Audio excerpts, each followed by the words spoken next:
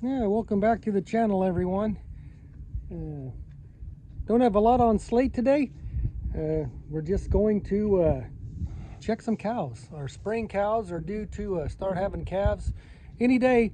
So we're going to drive around them and start checking them, make sure we don't have any babies on the ground, or make sure we do have babies on the ground. That's what we're looking for.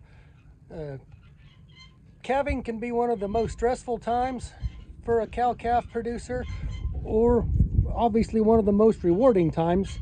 When we have weather like this, it's more rewarding than stressful.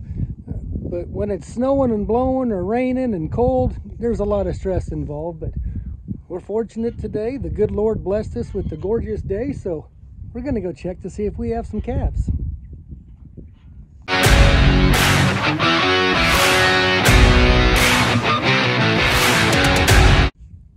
Might see these few heifers behind me. I forgot to point out what these are.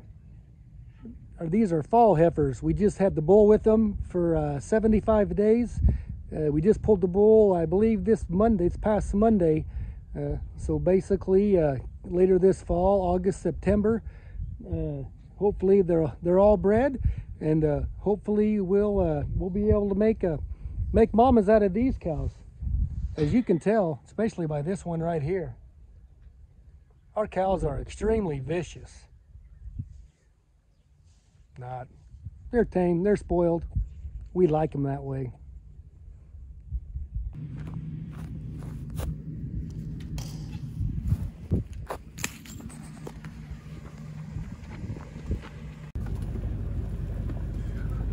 What we're doing now, we're just driving around. These are our spring cows, and they're literally due to have calves anytime, any day.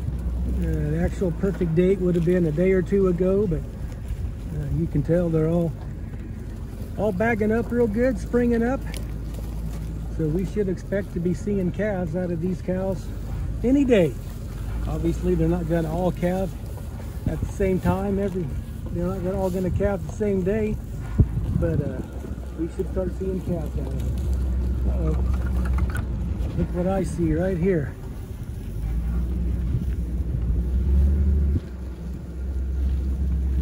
Looks like we see a newborn calf right here.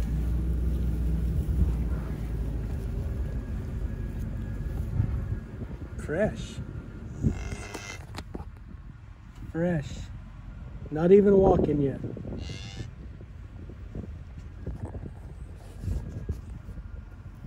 I think we'll just give her space. She's not looking like she's liking this right now.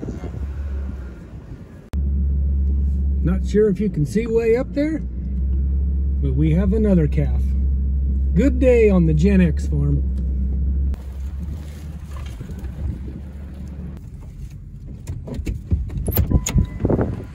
Two fresh calves, all looks good. Oh man, drove over my handle. Ew.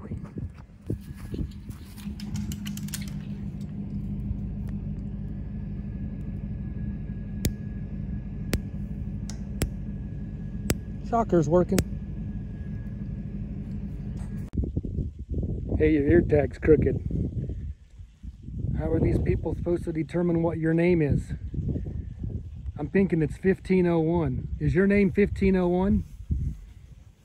What we're gonna do now is up here in the dry lot, we've got, I think, 10 heifers that we kept back when we weaned our spring calves here, oh gosh, a couple months ago, 3 months ago probably.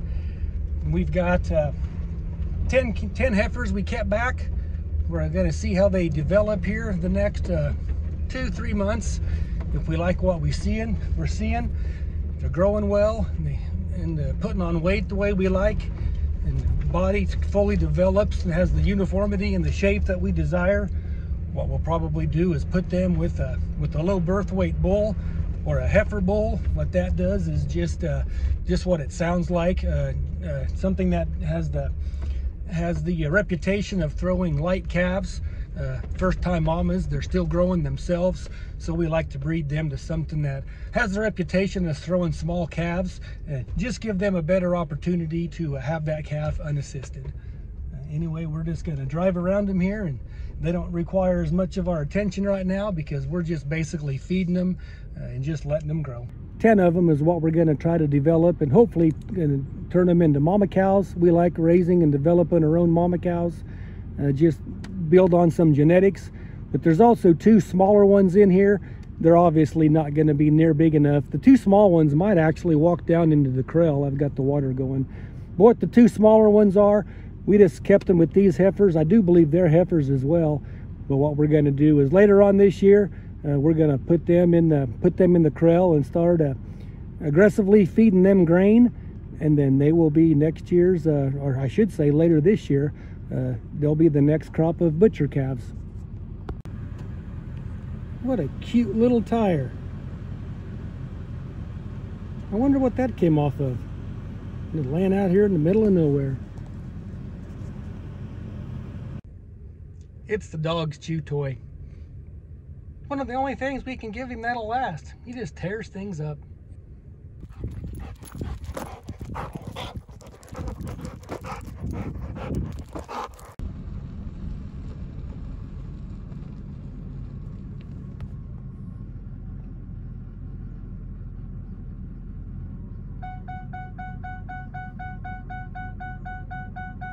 This is a first. I've never actually, the wires, there's an electric fence here. It's unplugged or turned off. I've never actually had a mama give birth to a calf on top of an electric fence. Huh, boy, I bet that baby came shooting out of there. Here's my daily, what do you call it? Pick me up in the environment. We farmers rely on Mother Nature for our business, for our growth, for our crops. This net wrap here blew off the back of somebody's pickup. I'm sure they didn't mean for it to blow off, probably didn't even realize it blew off. But what I'm doing is I'm picking it up, tucking it underneath my side rails here so it won't blow off from me, and we'll dispose of it properly.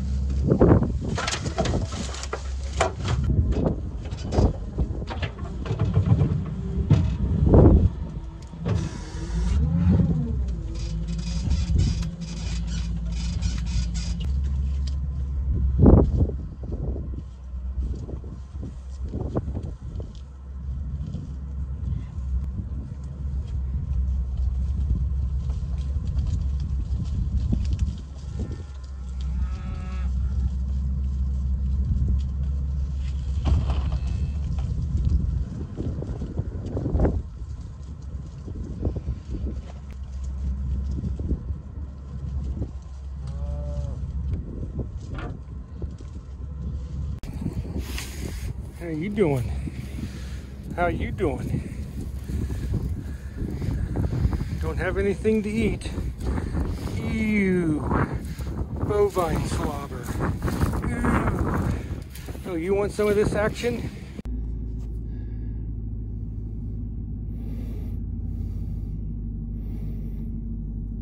That baldy cow right there has got to be the weirdest drinking cow we own. She dips her mouth in, cleans her face off, and that's how she gets a drink. I'm not kidding you, it'll take her an hour.